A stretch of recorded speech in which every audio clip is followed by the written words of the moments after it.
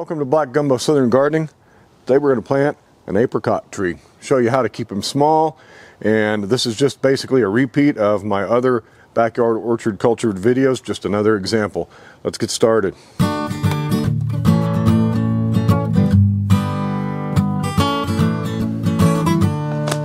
That's it. Let me go get the other shovel. That's good. You can leave that. Just let's go for the depth now. What Sam's doing is digging us a hole about 18 to 20 inches in diameter. With planting bare root trees, you want some width to it if you can get it. This is hard clay with some sand in it right here. I've had 2 peach trees in this hole and they never did good. So hopefully this third time will be a charm. It's looking good. Good job, Sam. Thank you. Now my nursery sent me an apricot bound up with 2 pawpaw trees here. These are bare roots, so we need to open it up very carefully and see what we got in here through all this tape. When you buy a bare root tree, it will be packed in some sort of moisture retaining material. Oftentimes it's sawdust, sometimes it's a gel, sometimes it's shredded paper. This time it looks like there's a gel down in there.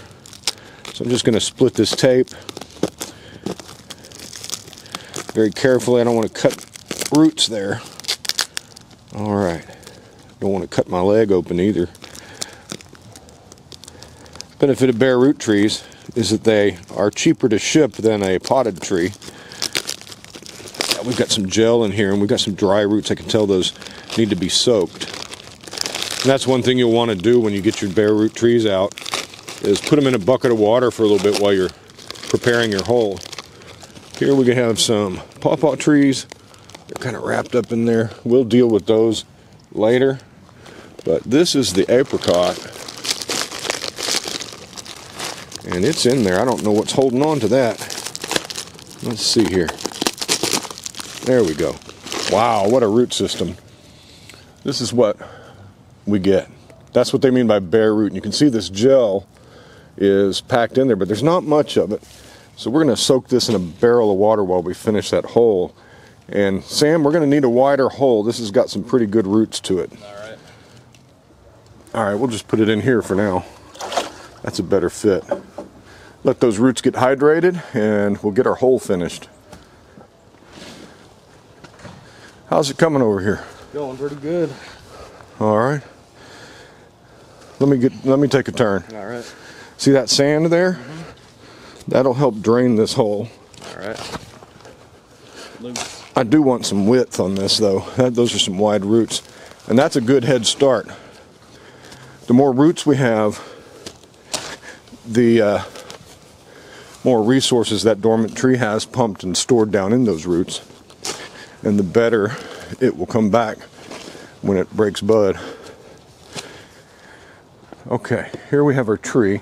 Man, that's a well-developed rootstock. That rootstock is like 1.5 inches thick. All right, let's sit this in here. Just like that. We're a little bit too deep because we don't want to bury our graft union. So let's put a little bit of sod down in there. See if we can rest on that. That's going to be perfect right there. Alright, Sam, what we want to do is start getting some of that looser dirt. Alright. Especially the sandy stuff. And we want to fill in, yeah, all that stuff. We want to just fill in where we've just dug out around those fine roots. And you really want to try to get this stuff packed in here when you plant these. Get those roots where they're not circling so much. I'm going to actually put the sod upside down around the edges, and that grass will decompose down in there. Now you want to plant these bare root trees, and really bare root trees, in the soil that they're going to have to grow in. What we don't want is to amend this soil thinking we're going to give this tree a helping hand, because what will happen, as I've said before, is this tree will get real cozy down in there and won't send its roots out foraging for the resources in the native soil that it has to live in. Try to pack this down in here best we can. All right, I'm going to water it in a little bit before we finish it off so we can get some of that soil to go down into the hole a little better.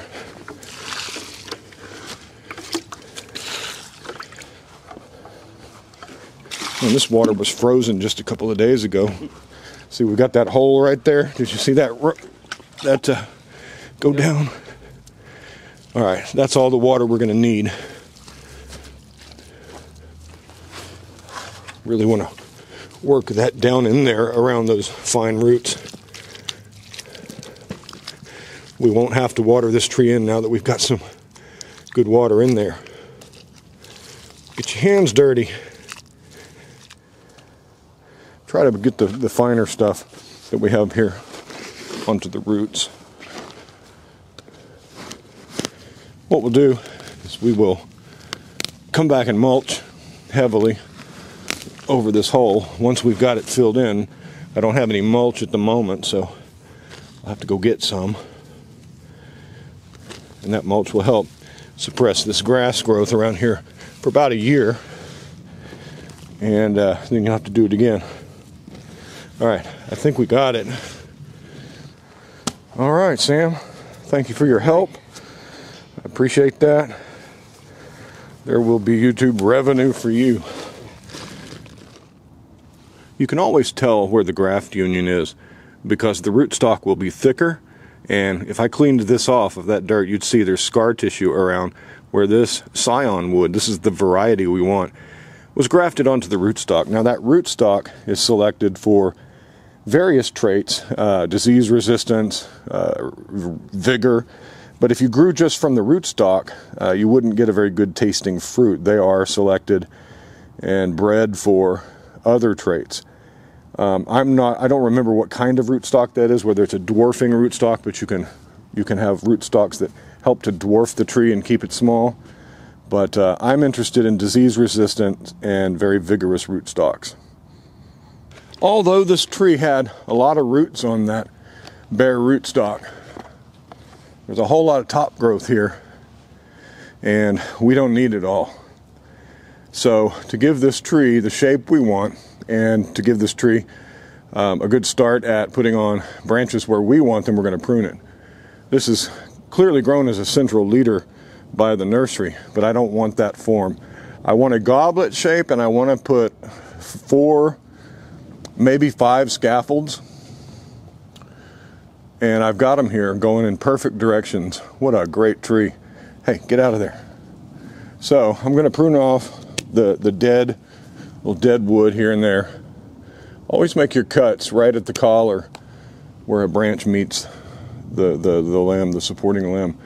Don't cut it way out here. You know, don't cut it and leave a stub, a stump, or a little stub. That stub will rot. Always leave a good long branch unless you're going to remove it near the tree. So here's the thinking. In backyard orchard culture, we're growing trees and keeping them small. We don't want them to get out of reach. We don't want to be harvesting fruit on a ladder. And so we want to keep these trees relatively small, about as tall as you can reach. And to do that, we stunt them and keep them pruned. We also want to grow this tree with an open center. We want to form a goblet. I'll show you what that looks like on my other stone fruit trees in a moment.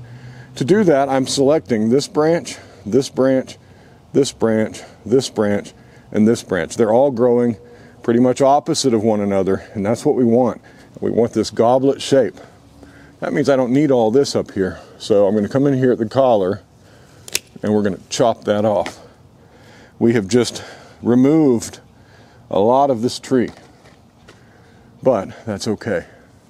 In order to keep all of these branches growing at the same rate, they need to be the same height. Let's see. This branch here is a little higher than the other, so I'm going to come and I'm going to top it right above an outward facing bud. Now they're all about the same. We're going to leave this tree alone, and when it wakes up, it has a good chance of growing real vigorously. Hey, get out of there. Get out of there. Quit digging in the dirt. So here's what we have now. If you look down the tree trunk, you can see that the scaffold branches go out like a star, a 5-pointed star. And that's what we want. We want these to be our supporting branches, and we want them all to thicken up and grow their fruiting wood like forks out there. That's the concept. So that tree is perfectly pruned for now. Let's take a look over here. Here's the same concept on this plum tree. This plum tree is 2 years old, and you can see those 4 scaffolds down there have bulked up quite a bit. The problem is, let me illustrate. See how huge those 3 are and all the growth coming up there? And then this other scaffold we chose is much more puny and not as tall. That's because these have apical dominance. And so they get all the resources and the energy from the tree, and that guy just gets the leftovers.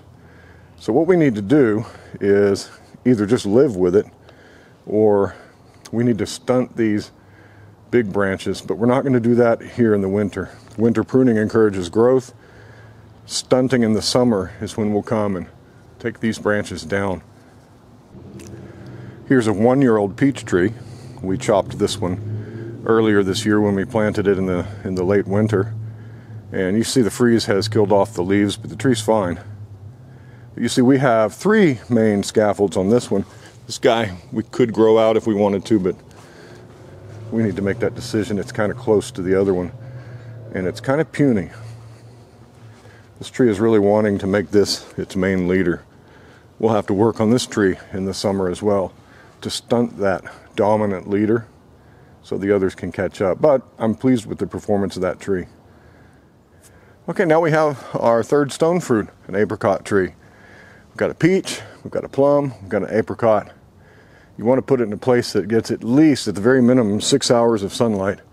And from the way the sun transits my property, we should get that. Hopefully these stone fruits will bear fruit soon. That's a pretty mature apricot tree, and that's a 2-year-old plum tree. And that peach tree, I don't expect fruit this coming year, but maybe next year.